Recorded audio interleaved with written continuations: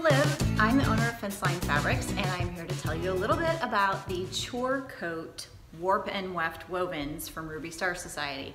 These are designed by Alexia Abeg. She does a wonderful job choosing patterns and colors for these wovens, and it looks like she's going to be adding to this collection every year, which is very exciting because we think they're gorgeous. They're almost entirely made of cotton, except occasionally she will throw in just a little bit of metallic for some sparkle. So for the Chore Coat, looks like we have a piece cut off here. This is a heavier weight, heavy medium weight cotton.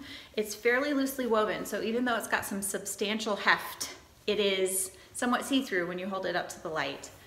It is so soft. Because of the loose weave, it has a pretty good drape to it, pretty fluid drape to it. This makes it great for skirts. You can also make pants and shorts out of it. You will definitely want to pre-wash because this is going to shrink. It's 100% cotton.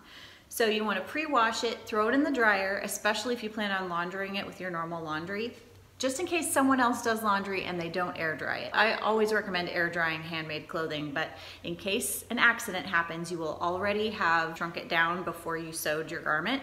And so that kind of gives you a little bit of insurance. But the texture on this is somewhat slubby, so it's got a great almost, it looks like canvas with maybe mixed with burlap, but it feels like a soft cotton. It's really lovely. This would work for dresses, pants, shorts, and skirts. You can also use it for home dec, and I highly recommend it for embroidery.